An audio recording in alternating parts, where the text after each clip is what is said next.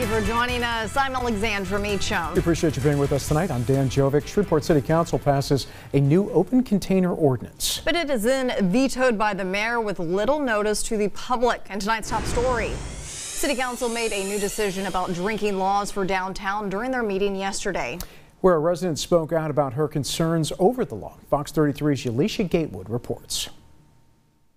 Shreveport City Council passes an ordinance that allows for open containers in downtown Shreveport in the entertainment district. But it was then vetoed by Mayor Tom Arsenault. But the council overturned that veto during Tuesday's meeting in a 5-2 vote. District B City Councilman Gary Brooks says he supported the open container ordinance to bring more bars and businesses to the Red River District. About trying to revitalize the Red River District, which was built as an entertainment district. It was designed for open container, and he was on board with that. So was Councilman Bowman. I don't quite understand the veto. Obviously, we overturned it today.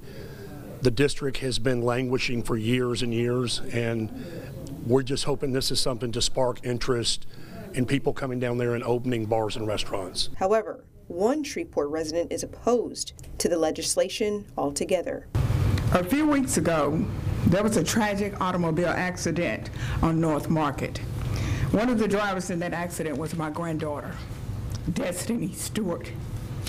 Destiny lost her life days afterward, being in a comatose state. I'm told that that was a drunk driver. Don't know that to be true because the investigation is ongoing. But I did go beyond even my own hurt and pain. And I said, what if those persons down under that Red River District are consuming alcohol in that time frame that you all have given? They leave themselves and they cause an accident.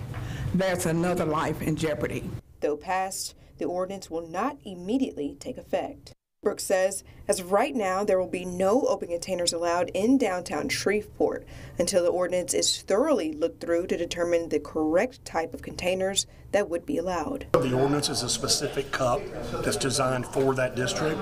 So at this point, nobody can go down there in the foreseeable future until we only have 2 tenants and one of them just moved in.